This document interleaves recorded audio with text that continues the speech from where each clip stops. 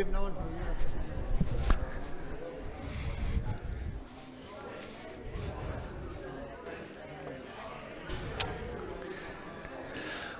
good morning. It's good to see you this morning. Glad that you're here. Love to hear the chatter, the fellowship. It always is good to be in the house of the Lord. If you're joining us through Facebook Live, we want to welcome you this morning. Thank you for being with us. It's a great day to be in the house of the Lord, to come and just to worship, to hear the word of the Lord, and to be able to start the week off right.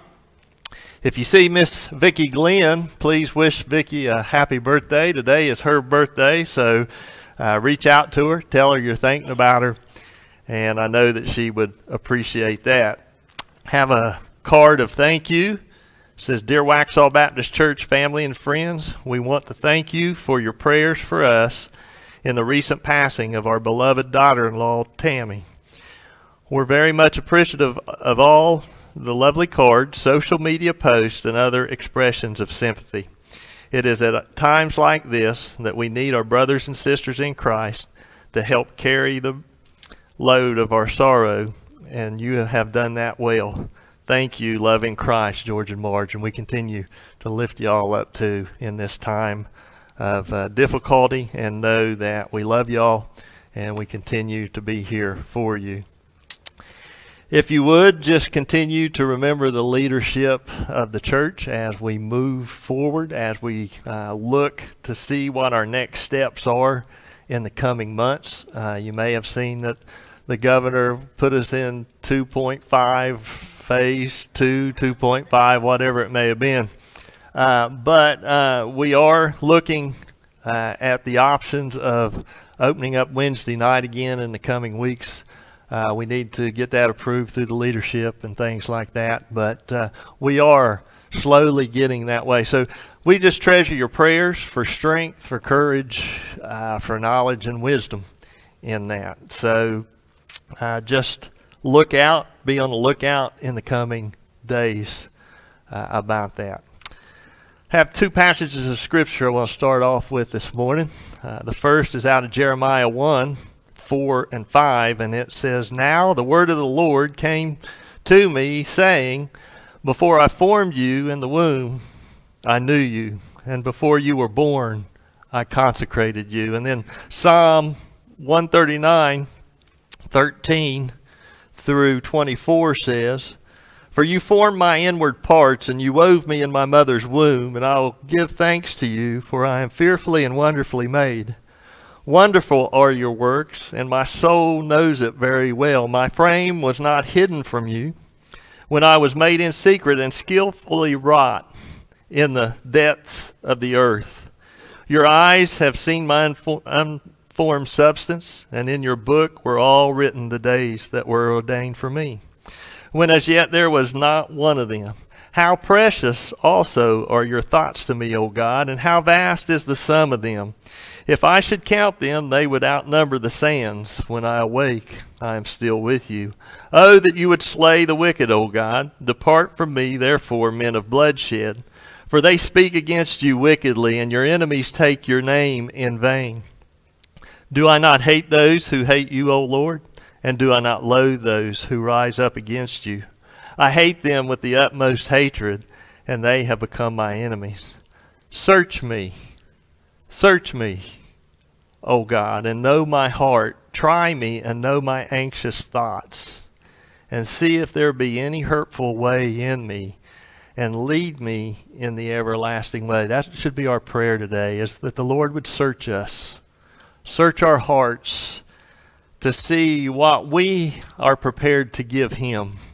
Not in what he gives us, but what we are prepared to give him during this next few minutes of the service. Let's go to the Lord in prayer. Dear Heavenly Father, Lord, we do come before your throne this morning, just thanking you for another day of life, thanking you for the many blessings that you have given us, just for the wonderful morning, the Christmas of the air, Lord, just to be able to know and acknowledge that there's a God who is there and who cares. He's a personal God. So, Father, I just pray this day that you would just search our hearts, that our hearts would be prepared to come before you through song, that they would come before you in the message and then in the response time. Thank you, Lord, for the way that you worked in the first service, of where the Holy Spirit showed up. And Lord, there was healing that took place. I just pray, Lord, that you would just continue to lead and guide us. Give us the knowledge and the wisdom to proceed in the coming days. I pray, Father, that you would just allow us to be the salt and the light that you want us to be. And Father, as we come together here in a minute, just to lift our voices as one, may you be praised and glorified because you're worthy of it. So Father, we just turn this time over to you. We just ask, Lord, that you would just bless us, that you would just continue to allow us to focus on you. And for that, Lord, we'll give you all the praise and the honor and the glory that you so richly deserve. For it's in your Son's name we pray. Amen.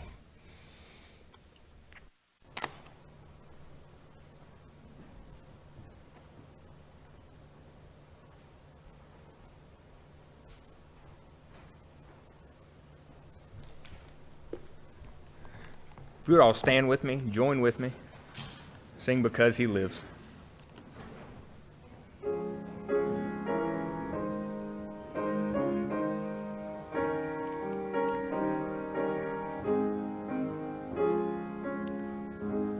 God sent His Son, they called Him Jesus, He came to love, heal and forgive. He lived and died to buy my pardon. An empty grave is there to prove my Savior lives. Because He lives, I can face tomorrow. Because He lives, all fear is gone. Because I know He holds a future, and life is worth the living just because He lives. How sweet to hold a newborn baby and feel the pride and joy He gives. But greater still, the calm assurance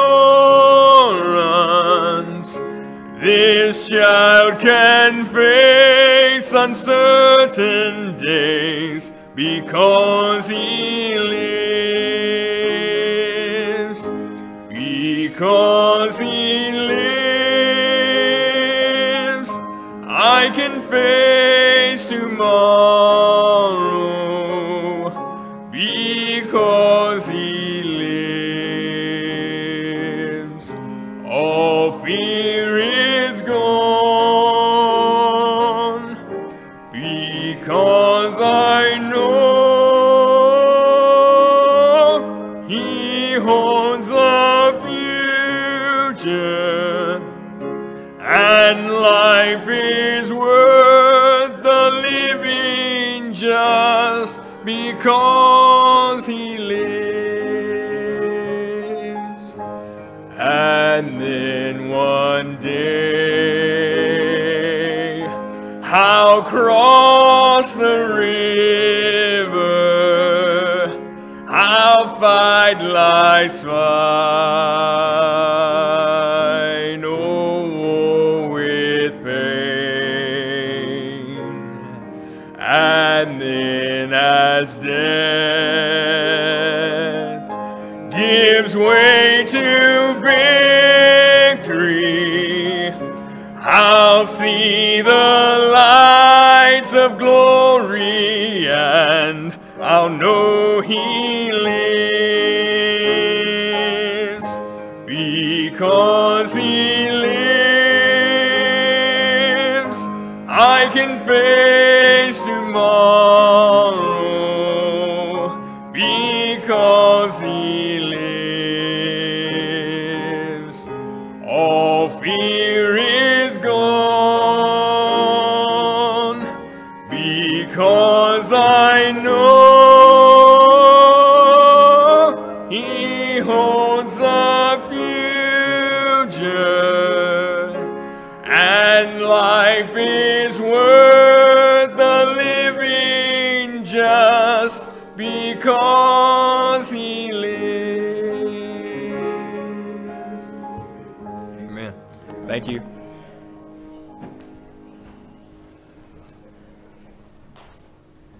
It's always that last verse that gets me.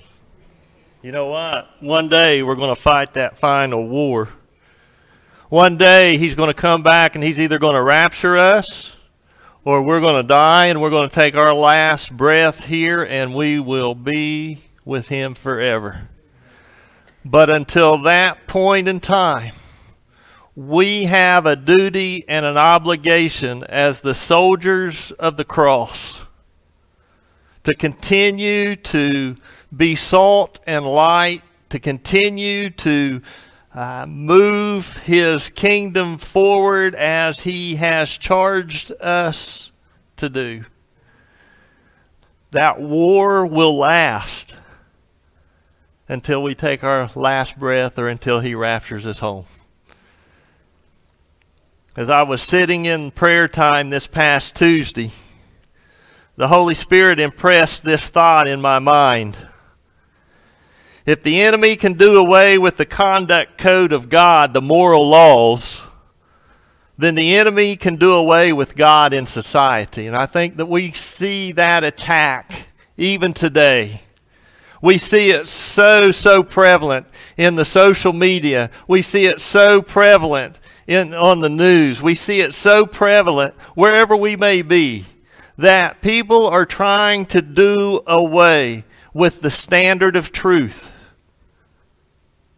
in which we call the moral laws or the code of God. You see, they will never be done away with because that's who God is. Those laws are His very nature, His very character. But yet so many want to do away with them. All we have to do is look over the past several decades, the erosion which has occurred in our society, the swing which has taken place according to the thoughts and minds of the nations of the world. You know, it started over in Europe, doing away with the standards, and now it's trickled over into these United States. It gets more prevalent each day. However, as Christians, we shouldn't be caught up in that type of erosion. We shouldn't be caught up in all of that. We should understand the moral issues according to God's way of thinking, folks. It's not the way that I think. It's not the way that you think. It's not the way your friend thinks. It's not the way your boss thinks. It's not the way someone else thinks. But it's the way God thinks.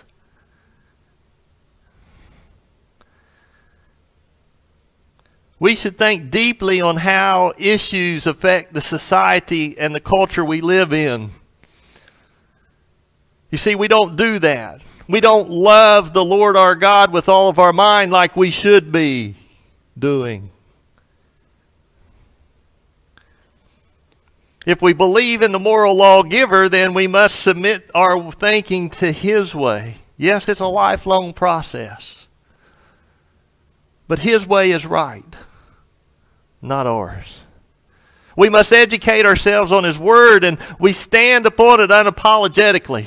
You know what? I stand upon the Word of God unapologetically. I will never apologize for standing on the Word of God here at Waxhaw Baptist Church, outside in the community, or wherever it is. I will never compromise that Word. But even standing upon it, when we're outside and we're talking to other folks, we need to do it winsomely and informatively. There are many hot topics we're going to discuss over these next few weeks. Topics which many should investigate on your own. Let me challenge you to investigate these topics on your own. Not what the news says, not what your friends say on social media, not what the paper or anything else says. Let me challenge you to investigate them in God's Word. Because that's where the truth comes from. Topics which must be decided in the heart from a study of the Lord's Word on the subject. From the heart. Does God's Word matter enough to you to get down in it and dive in it? To see what He says about it? Not what science says about it, not what liberals say about it, not what conservatives say about it, but one perspective the Christian must seek out, and it's this one. What does God say about them?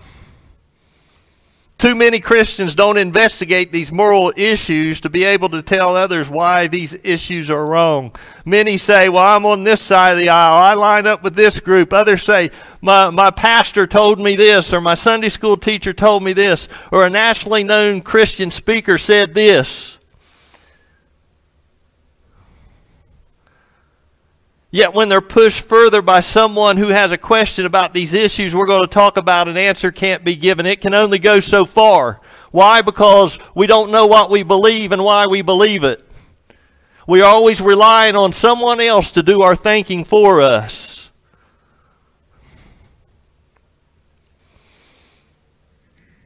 This morning we're going to start to look at hot topics of this conduct code. Over the last 3 weeks, we've been laying the foundations of where the truth is. We've talked about the moral laws. We've talked about the 10 codes, the commandments, the guidelines in which God has given us.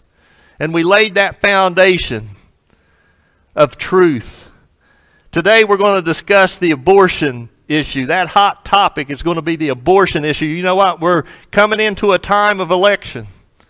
And it's our duty as free Americans to go and vote. I'm not going to tell you how to vote. I'm not going to tell you who to vote for. That's up to you. That's what you have to dive in and see. What I'm going to talk to you about today is God's view on it. If you have a problem with it, you're going to have to talk with Him. Okay? Don't blame me. Don't say, hey, Chris, you know what? I don't care. Go to God's Word. It's not my opinion. It's not my feelings or anything. It's God's Word on the issue. To be able to go and to cast that vote, you need to be able to determine what you believe in being able to talk about these moral issues. You have to have them worked out in your hearts so you know exactly the reason why you vote the way that you vote. Over the next few weeks, we're going to be in the hot topics of abortion, of euthanasia, and of capital punishment.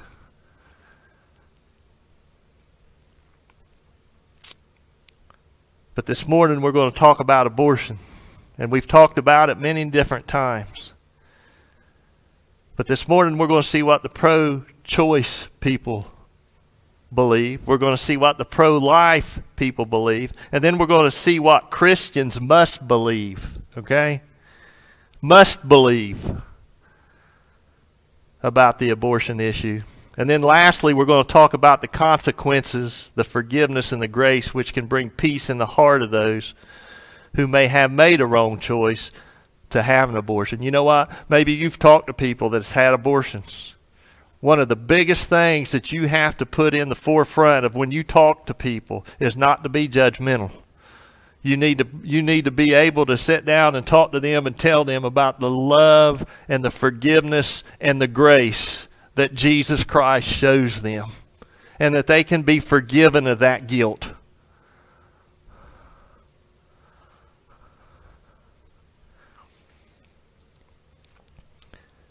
We're in the 6th commandment, basically. The moral law, you shall not kill. What does that mean? You shall not kill, or you shall not murder. What's the meaning of that? That means the taking of an innocent life. You see, the first murder in the Bible was Cain and Abel. The last murder that has taken place took place about 2 or 3 seconds ago. I want you to think about that. Somewhere in this world. There's murder all around us. It's always happening. No matter where you're at, no matter what part of the world, there's always a murder taking place. The taking of innocent lives. God gave this to man because man was made in God's image. You know, he says, you will not take an innocent life because they are made in my image. For no other reason, don't take it. The definition of that murder or that killing is the unlawful premeditated killing of one human being by another. The crime of an unlawfully killing a person, especially in the malice aforethought, to slaughter, is the definition of that. To not murder is a universal law in the world. Every culture in which there is known to man understands the universal law that murder is wrong. That you shouldn't kill people.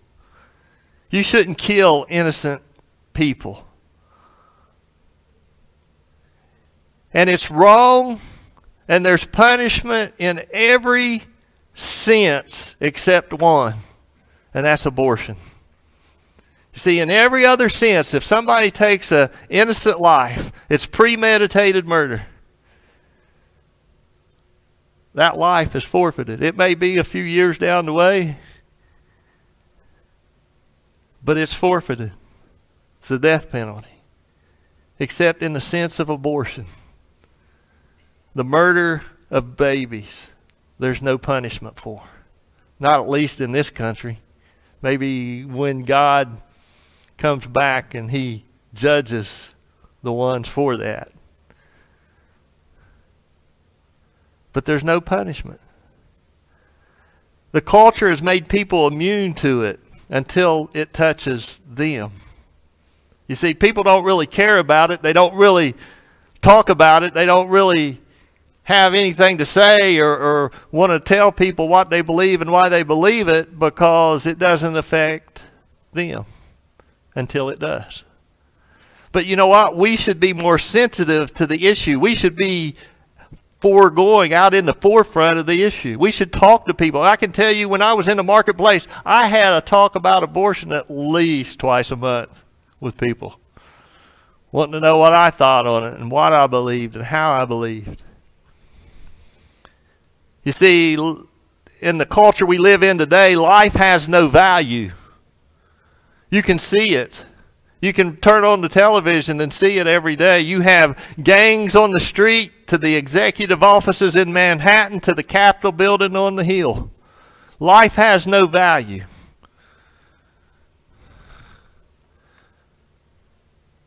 Life has no value, especially in the womb.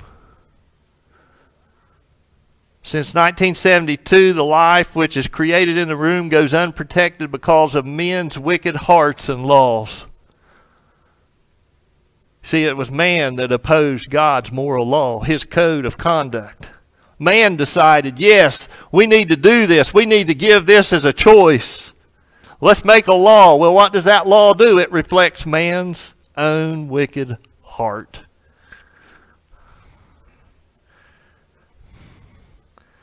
All the while, the false teachings of a blob of tissue, the baby feels nothing. They're not a person until they're outside the womb, they have no rights, continues to infiltrate a postmodern society who makes up their own truths about the issues. I've hit on this since I've been here about this postmodernism, this postmodern belief of, you know what, there's no truth, there's no absolute truth. You just make your own truth up.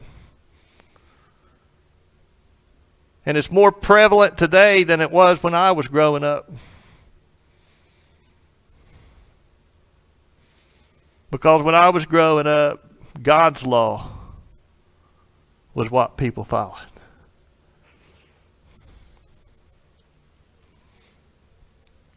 So let's look at this hot topic a moment. Let us see what the Christian's conduct code must be for this topic. Has to be. So let's look at the first truth, the pro-choice side. The pro-choice side. Roe versus Wade, 1972, 1973, it changed the landscape of abortion as we knew it. We're still feeling the effects today as there's thousands performed each year. In 1992, the Supreme Court decided Planned Parenthood versus Casey.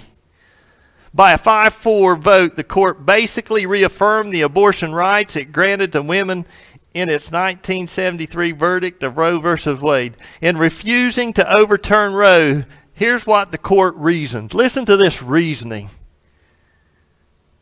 Some of us as individuals find abortion offensive. Yeah, no duh. You're taking a life, an innocent life. To our most basic principles of morality. Well, yeah, because that's why you have a conscience and the universal laws are written on your heart. But that cannot control our decision. What? It can't control our decisions. Now listen, our obligation is to define liberty of all. Well, you're trying to define liberty of all, but how about the one in the womb? You're not defining any liberty for them. Of all not to mandate our own moral code. Hey, you know what? We're not going to decipher that this is true. We're going to leave it up to you, postmodernism. True for you, not for me. At the heart of liberty is the right to define one's own concept of existence, of meaning, of universe, and the mystery of life. That's our Supreme Court in 1992's reasoning. Who's going to define one's own concept of existence, of meaning, and universe, and mystery of life for the one that's in the womb? They have no voice except for us.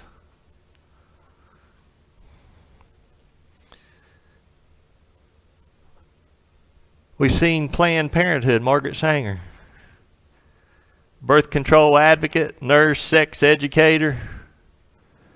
She was the one that opened the first Planned Parenthood clinic. She was known as a racist in her stance on abortion.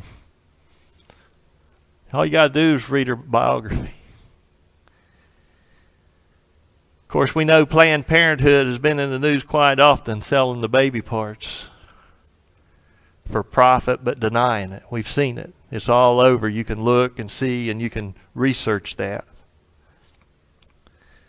So what are some of their arguments for abortion? What are some of the pro-choice arguments? Well, one of the first ones that they like to put out is that many want to use the rape argument for abortion, the rape argument. Do you know that less than 1% of rape and incest case actually conceive? It's such a horrific crime. Nothing on the part of the victim is to be blamed about, but it's a horrific crime. Although it's gross and awful crime, the one who did the act is the one who should be punished. The baby is an innocent product of those crimes. People say, hey, you know what? If you make that lady carry full term, there's going to be all that emotion and reliving all of that. But statistics show and surveys show that when they get an abortion, that the emotional stuff that they carry are worse than if they would carried it and gave it up for adoption. There's always other avenues. That innocent life wasn't the cause.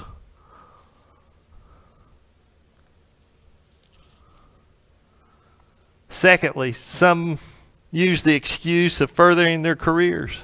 I've heard this one.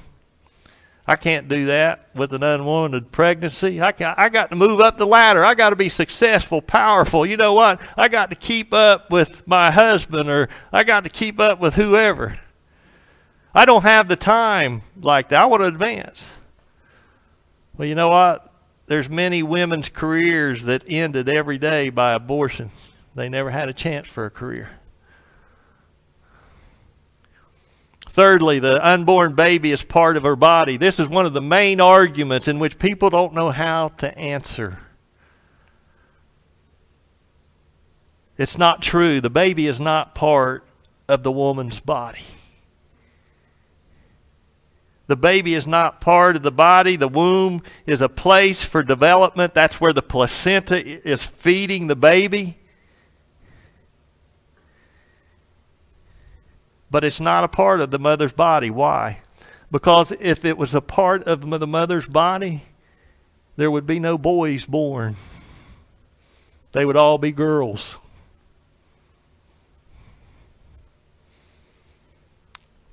When the sperm and the ovum come together, it creates a new creature called what? A zygote. It's a new life, not a blob of tissue. The baby has 23 chromosomes from the mother and 23 from the father. At the time of conception, the hair color, the eye color, the bone structure, the skin color has already been determined. By the time that the woman has figured out that she was pregnant, the heart has formed and it's beating. It's not a part of her body. It's a bad argument. Fifth, it purifies the gene pool of any defects. That's a poor argument too. That's a selfish argument. That's an argument that doesn't even need to be brought out of one's heart or one's mouth. We don't do this to people who are deformed now or have birth defects now, do we? Why would we do it then in the womb? Only out of selfishness does that argument come from. God doesn't make mistakes, folks. God does not make mistakes in the womb. He's perfect no matter how they come out. Sixth, it'll present the deaths of many women when going for backstreet abortion. Studies were done before the abortion law ever took effect. Before the law, there was about 45 deaths total due to abortions. You never hear that, do you? And mostly because they didn't have antibiotics. Most of the deaths were from not having antibiotics. Judge Robert Bork stated, "Convenience is becoming the theme of our own culture." I can tell you from what studies show that 93% of abortions are elective. It's sad. 7, it saves the mother's life. Extremely rare. It's the exception, not the rule. It's a very rare thing that happens when the mother and the child is both involved and you have to make a decision. But I can tell you that that's the mother and the father's decision based upon what the doctors are telling them and them going to the Lord. It's the loss of 1 versus 2 lives. It's a hard decision. Hate to have to make it. But I can tell you that even whatever that decision is made, whichever life is going to be saved, it's not a morally wrong decision. Because one life was given for the other, whether that was the mom or the baby. It's not morally wrong. There shouldn't be any guilt in that. And a lot of times that situation takes care of itself many times. So let's look at the pro-life. Let's look at the pro-life side. I don't know if many of you watched any of the national convention or not, but there was a lady on there named Abby Johnson. Abby Johnson was a former Planned Parenthood clinic director. She was given quotas and incentives, and at the Gulf Coast facility near Houston, Texas, they paid her up to $20 every time she convinced a woman who were planning an abortion to donate their baby's remains to research. It was profit-sharing scheme. It's 10% of $200 the clinic received for each aborted baby that was enrolled in that research. 20 women a day could be processed. A person could earn $400 a day, usually work 6 days a week. You can do the math on that. Pretty lucrative. She said, we were instructed to tell women this was a life-saving research. Isn't that sad? Folks, this is what I'm saying is why we need to believe what we need and know what we believe so we can tell people about these false truths. We shouldn't be ashamed of that. It was a way to give back to the greater good, calling evil good and good evil. It made them feel not as guilty since we were selling a product and not a human life. Mrs. Johnson resigned her post in 2009 after seeing an ultrasound of the baby being aborted. See why it's so important when you talk to people about who was thinking about to get them into an ultrasound somewhere. Go look, go see. You know what? Because if you don't see, you don't have to really think.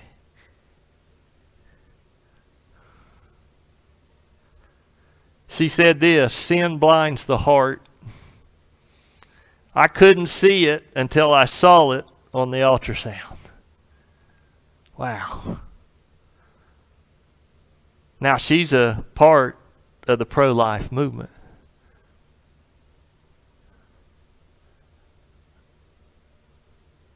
Not all people who are part of the pro-life movement are Christians, but they understand the moral implications of abortion. The medical testimony says at a U.S. congregational hearing in 1981, experts all agreed about the beginning of the individual life. Now, this is history, folks, and a lot of people want to do away with history, so they don't want to hear this kind of stuff. But Michelle Matthews Ross, a doctor, said in biology and medicine, it's an accepted fact that the life of any individual organism reproducing by sexual reproduction begins at conception or fertilization. And that means animals or human, okay? That's just a scientific fact that they've known for many, many years. Dr. Jaime Gordon says now we can say unequivocally that the question of life begins is no longer a question for theological or philosophical dispute. It is an established scientific fact that all life, including human life, begins at conception. You see, the science says it. But yet, why do people ignore the science in which God has given us to tell us that there's no doubt in our minds that life begins at conception? We know when life starts because it's scientific evidence and it has been answered. As we talk to people, we need to tell folks, as we sit and we have these hard conversations, as we sit down across from somebody who may have had one, we need to give them the truth. Not just from the Bible. We'll get to that here in a minute. But from what science has shown and what has been shown in that aspect of it. So what's the Christian's ethics on the topics? You know, as Christians, we don't follow our own moral code, right? We've established that. The truth is set. We follow God's moral code. We follow and we obey the moral code that the Creator of all life has given us as the universal law. For if we love Him, we'll follow His commands. Isn't that what 1 John 5:3 says? So what's the definition of that ethics and morals? It means to act in accord with accepted rules of conduct that cover moral as opposed to non-moral matters. We must come to a determination on what is right and wrong. Where do you gauge your right and wrong from? That's the question. Where do you gauge your right or wrong from? For Christians, that's determined in God's Word. What He has set forth in His Word, that's the standard. It's part of loving God with what? All of our mind. We talked last week about loving God with all of our mind. We can't love God with all of our mind if we don't know what His Word says about some of these moral issues in which are being presented to us on a daily basis. If we love Him enough, we will go to Him and we will see the truths that He lay out, and then we'll take some of this other evidence that's out there from the medical and we'll put it back in because we know that it's true and it's credible, and then we make a testimony out of that to where we can talk to people reasonably and logically. But it's what God says, not what I think, not what my choice is, not what my friends think because they're living in the world or whoever else. We're going to be in Psalm 139. Walk with me through Psalm 139, 13 through 24 this morning. See, we're going to talk about what God says about personhood. Psalm 139, 13. For you formed my inward parts. You wove me in my mother's womb. Now, I want you to sit there and think about that just a minute. You formed me in my inward parts. You wove me in my mother's womb. And it takes me back to Genesis 1. It takes me back to Genesis 1 or 2, where God took the clay and He formed Adam and He formed Eve.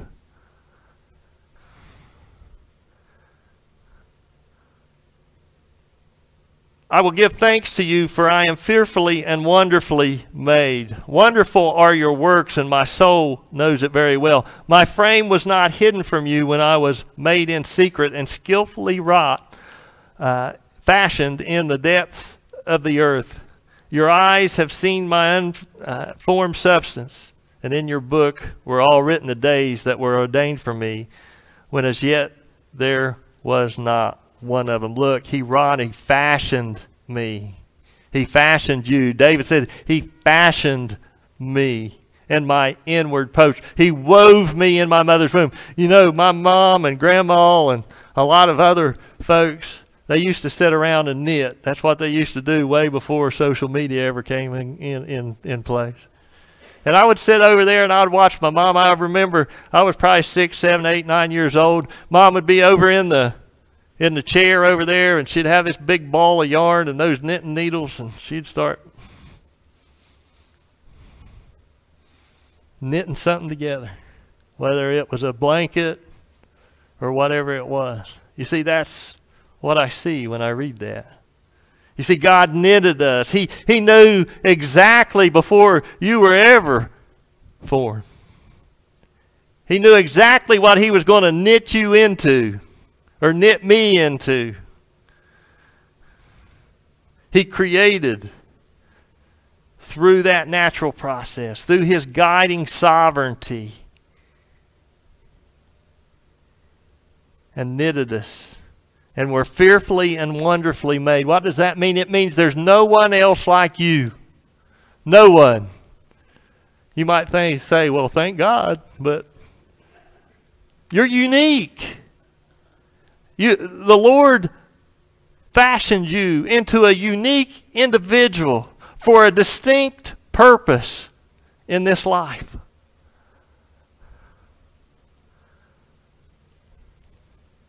no matter what challenges you may face. You know, he goes on and he says, and skillfully wrought, fashioned in that depths of the earth. Your eyes have seen my unformed substance. You know, God was the supernatural superintendent.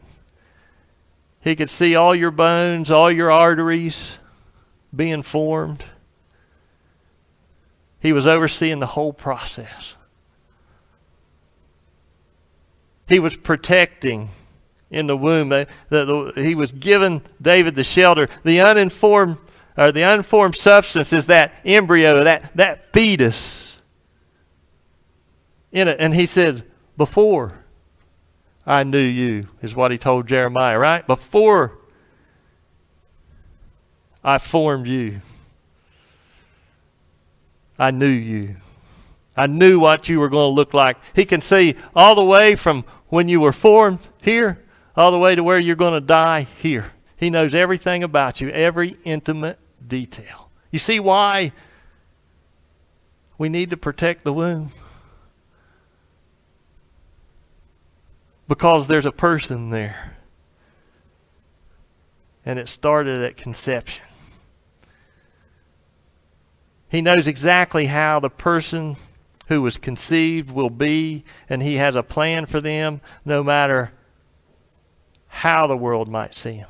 Ecclesiastes 11:5 says, just as you do not know the path of the wind and how bones are formed in the womb of the pregnant women, so you do not know the activity of God who makes all things. The Bible teaches us that it's a preborn child in the womb. And it should be treated as a person. Luke 1:41-44, Mary and Elizabeth, the child jumped for joy in her womb when they heard the voices. That word baby, brephos in the Greek, means baby infant. It's the same word as they use as Jesus lying in the manger.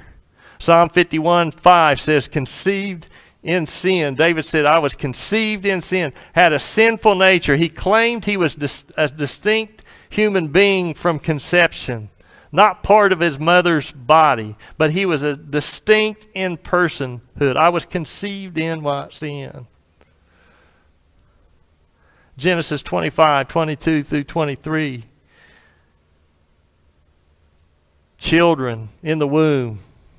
In the Hebrew, it's ben, B-E-N. It's used over 4,900 times of either a son or a child.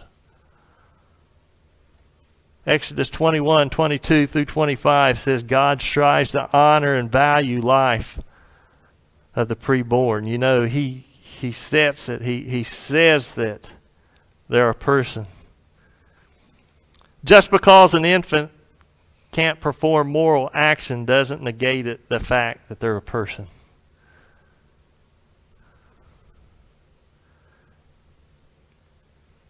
See, David was praising his Creator. How precious also are your thoughts to me. How vast is the sum of them, he says in 17. If I should count them, they would outnumber the sands. When I awake, I am still with you. You know what? I praise you, Lord, for that unborn baby in the womb. Need to tell folks that.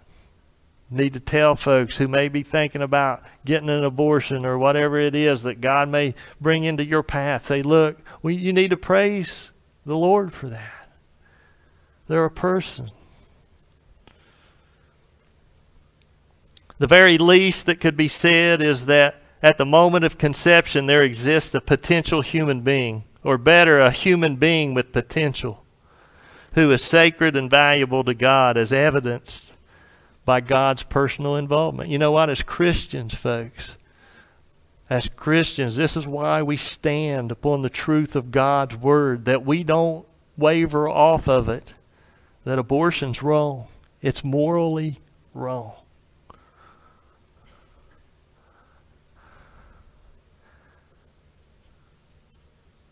What's it called? What's that thing called in the womb? It's called a fetus, or a preborn child, an unborn child, a baby. It affirms that from the moment of conception or fertilization there exists a moral human person the fetus at conception, the infant at birth, a person. Dr. Carl F. Henry put it well. A Christian response to the abortion crisis encourages a new respect and sense of responsibility for the body and its use. A woman's body is not the domain and property of others. It is hers to control. And she alone is responsible to God and to society for its use. When she yields that control through pregnancy, is involved into an intrapersonal relationship with a second party, and through conception to a third party, and indeed to human society as a whole, it becomes too late for her to justify abortion on the basis of self-determination. See, it affects the whole society. There's more than just one person. It's not just her. It's the other person involved, and then it's society involved. The God of creation and redemption is also the guardian of the womb. However, much abortion on demand would contradict or scorn such a conviction. David goes on in that psalm, and he says, "Oh, that you would slay the wicked, O God. Depart from me, therefore, men of bloodshed, for they speak against you wickedly. And your enemies take your name in vain. Do I not hate those who hate you, O Lord? And do I not loathe those who rise up against you?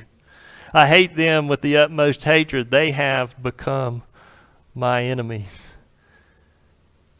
You see, my prayer is this: that, Lord, those who have wicked hearts, who wants to make wicked laws, I ask that you transform their hearts through your Son, Jesus Christ.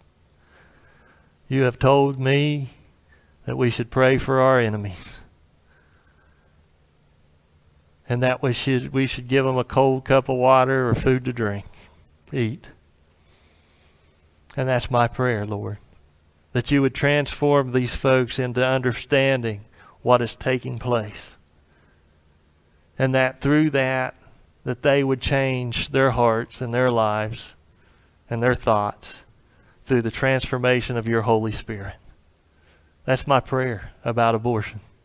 That's my prayer for Democrats and Republicans and independents and people who don't vote, or whoever it is that support it. I pray that God would transform their lives. I pray that they would understand who the God of this universe is. John Peterson was going through a tough time of life when he wrote this song. No one understands like Jesus, his friend beyond compare. Meet him at the throne of mercy, he's waiting for you there. No one understands like Jesus every woe he sees and feels. Tenderly he whispers comfort, and the broken heart he heals. No one understands like Jesus when foes of life assail. You should never be discouraged. Jesus cares and will not fail. No one understands like Jesus when you falter on the way. Though you fail him, sadly fail him, he will pardon you today. No one understands like Jesus when the days are dark and grim. No one is so near, so dear as Jesus. Cast your every care on him. Folks, once again, those folks who believe in this issue, who believe that abortion's right, or who has had abortion at some time in their life, or who has been involved in an abortion, who carry that guilt and that shame, who carry that ignorance and not understanding what it's all about. There is forgiveness at the cross. We need to understand that as Christians, as we talk to people about this. There is forgiveness for them at the cross. For Jesus Christ came and shed his precious blood for the sins of this world, not just for Christians, for the whole world. He gave them a choice to whether to follow him or not. He overcame death and proclaimed victory. That victory is yours today. If you've been a part of that abortion, you can come today. And you can ask for forgiveness. And He will forgive you of that. And He will continue to give you peace and comfort. And He will reassure you that you will be reunited with your child in heaven again. The guilt-ridden feelings will be washed away. And you can be assured that they are. The Bible teaches us Christians, if we confess our sins, He's faithful and righteous to forgive us of our sins and to cleanse us from all unrighteousness. Folks, maybe it's the way in which you talk to people about this very important issue. Maybe it's the way that you judge them. Maybe it's the way that you just can't fathom why they done that, and there's bitterness and there's anger in your heart. We need to ask God to forgive us of that type of judgmental attitude, because we're all sinners saved by grace. I don't know what God's got on your heart this morning. As Debbie and as Andrew come and we sing our hymn of invitation, the altar's open. The altar's open. Whatever you need to do, you can come and you can do it here at the altar. You can do it right where you're sitting. If you want to pray with me, I'll be glad to pray with you, whatever it is. I can tell you in the first service, the Holy Spirit moved this morning. He moved. I didn't know what to do. So I just stood back and let Him. So don't be afraid. Come to the foot of Jesus. Whatever it is that's on your heart this morning.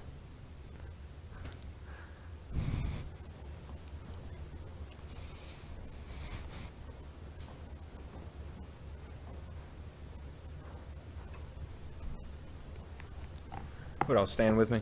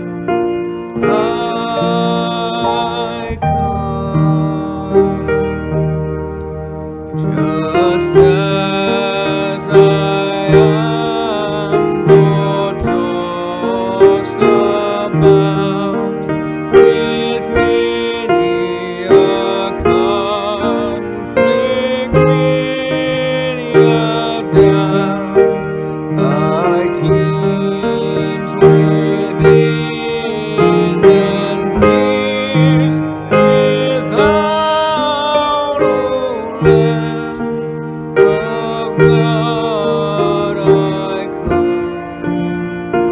come.